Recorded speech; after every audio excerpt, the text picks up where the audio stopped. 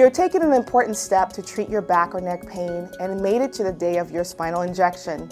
The procedure will take place either at the Arnold Warfield Pain Center, located at 1 Brookline Place on the corner of Route 9 and Brookline Avenue in Boston, or at Beth Israel Deaconess Hospital in Needham. You'll arrive between 30 and 60 minutes prior to your scheduled injection time and meet your clinical team. A lot of patients ask, what is my visit going to be like today? So I like to explain. The medical assistant will check your blood pressure, your heart rate, your oxygen, your temperature, review your allergies and your medicine.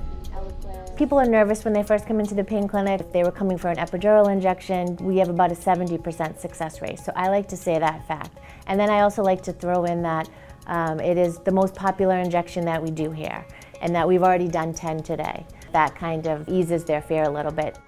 It's pretty straightforward. It's relatively quick. We use local anesthetic, so it's pretty pain-free. If you do feel pain, you just let us know. We give you more anesthetic so that you're comfortable.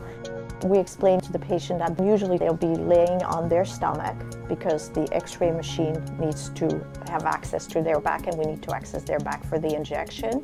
The standard today for a lot of spine injections is using fluoroscopic guidance. Fluoroscopic guidance is an X-ray method, so we lay eyes on the bony structures to have a real-time sense of where the needles are. Injections can take anywhere from 30 to 60 minutes, depending on what you have done.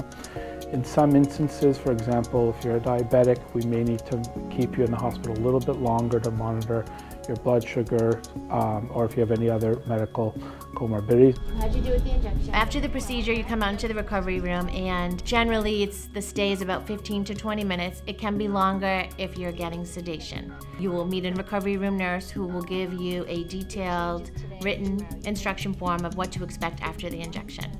So in general, I would say 80% of people who get procedures, depending on the procedure, they feel a lot better on the day of the procedure.